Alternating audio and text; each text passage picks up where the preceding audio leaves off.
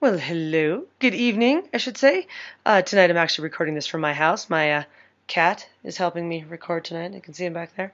But anyway, tonight's lecture is about dealing with stoichiometry, using the balanced chemical equation to predict quantities of reactants or products.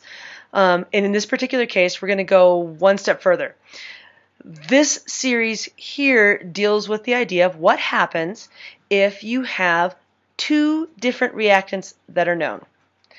In the previous problems, you only knew one reactant. So if I knew reactant A, I could calculate how much of product B I was going to make. But in this one, what if I know both reactants and I need to figure out what's going to happen?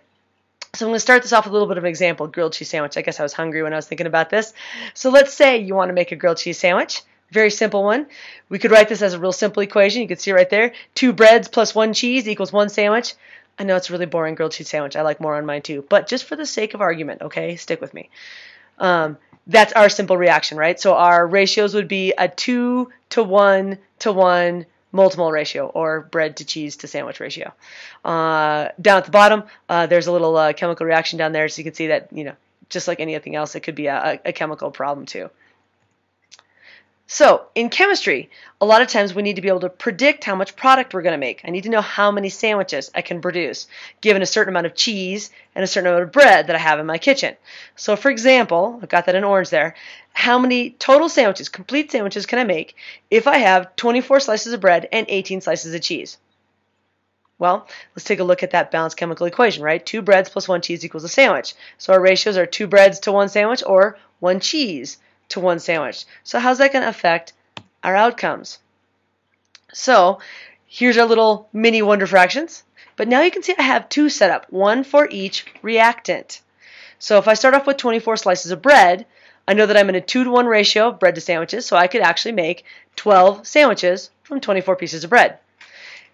Taking a look at just the cheese, if I have 18 pieces of cheese, cheese is a 1 to 1 ratio, so I could actually make 18 sandwiches. So now I have 2 different answers. Can I make 12 sandwiches, or can I make 18 sandwiches? And the key to this is the concept of limiting reactants. You know one of these two is going to run out first. You know we're going to run out of bread. We're going to have 12 sandwiches made with 2 pieces of bread, 1 piece of cheese, and then we're going to have some cheese left over. This concept is called limiting reactant.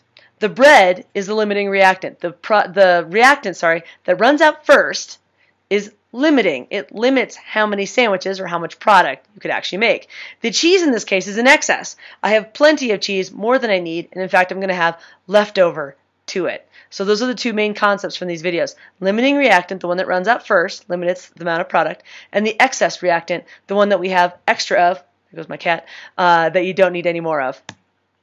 So in chemistry, I'll use this Haber process as a great example of a chemical reaction. It's a reaction between nitrogen gas and hydrogen gas to produce ammonia, and it's actually a really important industrial chemical reaction. So given the example that I've got here, if I were to start with 6 moles of nitrogen and 8 moles of hydrogen, how many moles of ammonia could be produced? Again, this is kind of like our sandwich problem. One of those 2 reactants is going to run out first, but it's hard to tell just by looking at it which one it is. Does the hydrogen run out or does the nitrogen run out? So we use 2 little mini dimensional analysis problems to figure this out. So here they are.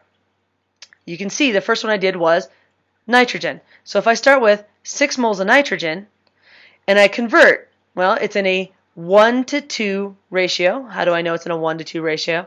Well, of course, here's my 1 to 2 ratio, and that comes from my 1 of these to 2 of these ratio, right? So if I did this, I could get possibly 12 moles of ammonia.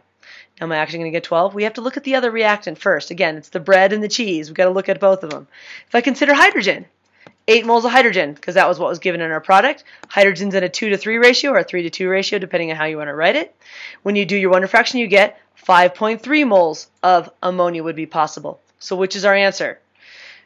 12 moles of ammonia are possible if we only look at nitrogen, and 5.3 moles of ammonia are possible if we only consider the hydrogen.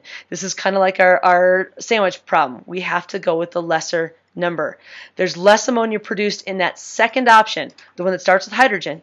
Therefore, hydrogen must be our limiting reactant. It runs out first, limits the amount of ammonia to only 5.3 moles, and we end up with some nitrogen left over. It was in excess. bread to cheese. Don't even need that one at all. Have a good night.